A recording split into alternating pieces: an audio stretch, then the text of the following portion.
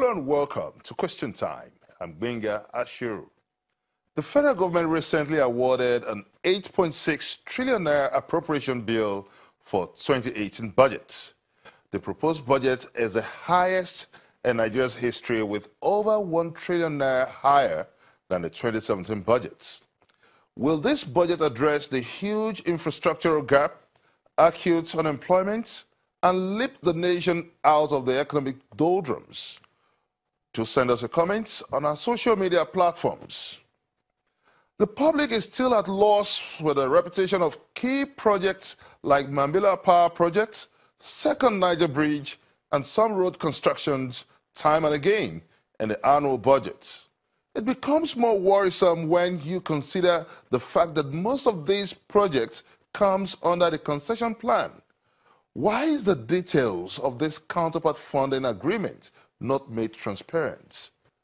Our guest on this episode is the Minister of State for Budget, Zainab Ahmed. Join us on this show. The 2018 budget of consolidation is designed to continue the reflationary approach of the government of Nigeria that has been undertaken with the 2016 budget as well as the 2017 budget. It's one of the means that we adopted to pull the economy out of recession is to spend in the infrastructure sector, to spend specifically in areas where there is a large potential to create jobs. And this has worked because it has helped us to come out of recession during the second quarter of this year. From the data emanating from the proposed budget, we have a situation where the capital expenditure is far less than the recurrent expenditure. We have a capital expenditure of 2.4 trillion naira and a recurrent expenditure, which is essentially overhead costs and salaries, of 3.4 trillion naira. There is a wide margin between this, and experts are not comfortable that are we just spending and not actually investing on key infrastructure? Well, over years, we have been spending more and investing less. And what we've done since we started working is to increase the investment in the form of increasing the capital spend. The 2015 budget, for example, had a capital spend of 15% of the budget. We took that up to 30% in 2016, also in 2017. And this year's budget, the capital spend is also 30.8 trillion, 30% of the budget. Our aspiration is that over time we should be increasing the capital spend up to the point where we have equal spending or even more, because that's the only way we can have growth that is sustainable as a country.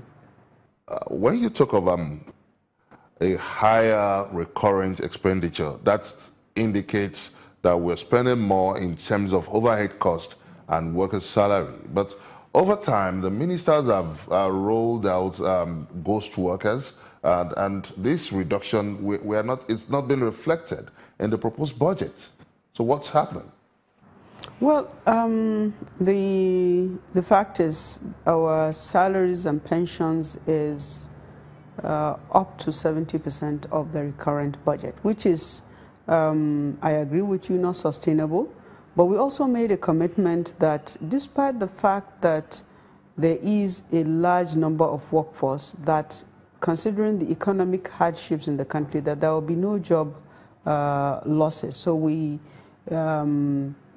agreed to maintain the size of the workforce as it is, but concentrated on cleaning out the payroll so that the workers that we're paying are only workers that exist in the payroll. And in the process, some ghost workers were weeded out of the payroll.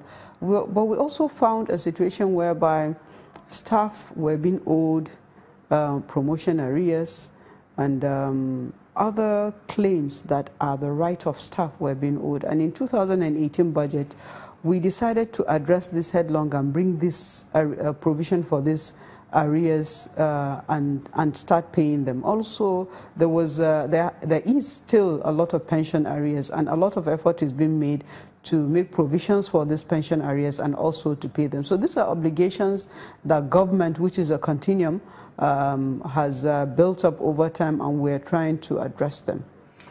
Now, let's look at the role of appropriation now in relation to the input from the NAS. It appears the process of appropriation gives the National Assembly enormous powers to have field day, that the preliminary process of preparing the budget by the executive appears so cosmetic compared to the final analysis and the cost-benefit analysis of regarding the National Assembly input.